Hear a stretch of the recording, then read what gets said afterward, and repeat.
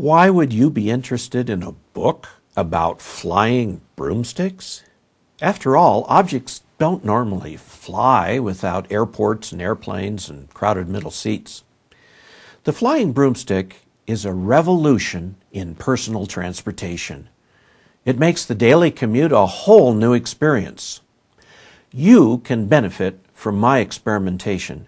Since learning to fly is very much like learning to ride a bicycle all over again, I'm concerned for your safety.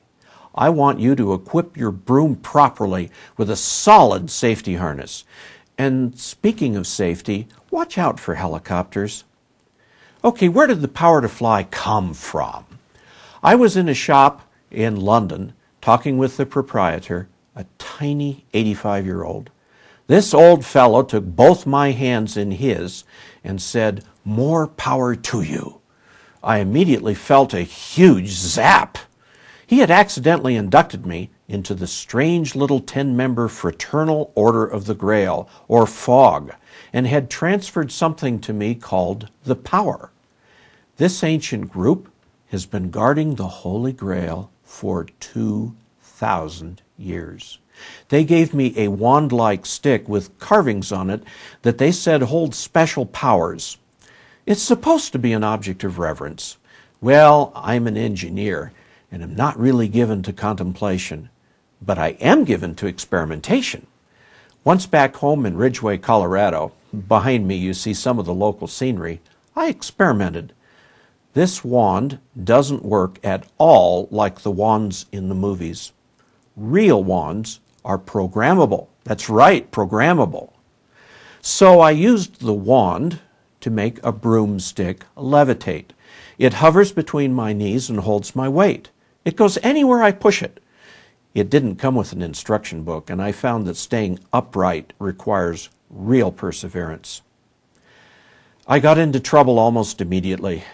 On one of my early secret test flights, I flew through a wayward tree and needed a minor 11-inch gash sewn up.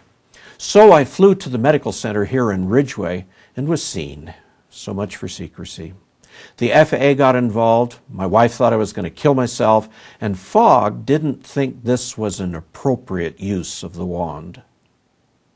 I have 2 books. The story of the great American flying broomstick, Genesis, reveals the complete origin of the broom and my early adventures, including having to testify before Congress. The second book, The Missing Wand, talks about all the hoofra around the wand theft.